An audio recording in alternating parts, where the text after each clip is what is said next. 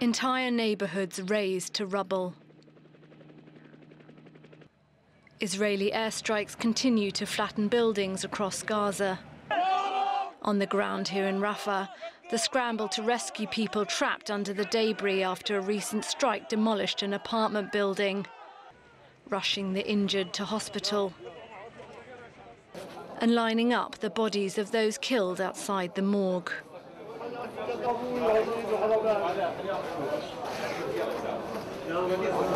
Residents here say they have nowhere to go.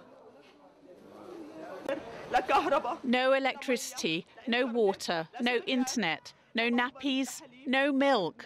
But even if we die from hunger, we will stay here and we will not leave. In 5 days, we witnessed bombs fall on houses, corpses in the street. We fled to the UN school. We thought it was safe, but they targeted it and people died. Thousands of people from across Gaza have left their homes and headed south to Rafah in recent days, after being told to evacuate by Israel.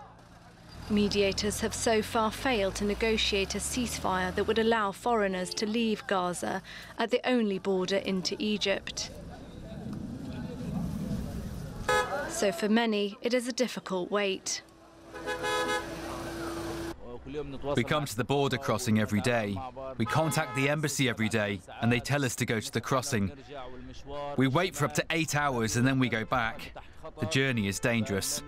We want them to solve this problem so that we can travel. According to US Secretary of State Antony Blinken, America and Israel have now agreed to develop a plan that would allow aid to reach Gaza. But working out the details will likely take time. Time that is running out for the thousands of Gazans caught in a growing humanitarian crisis.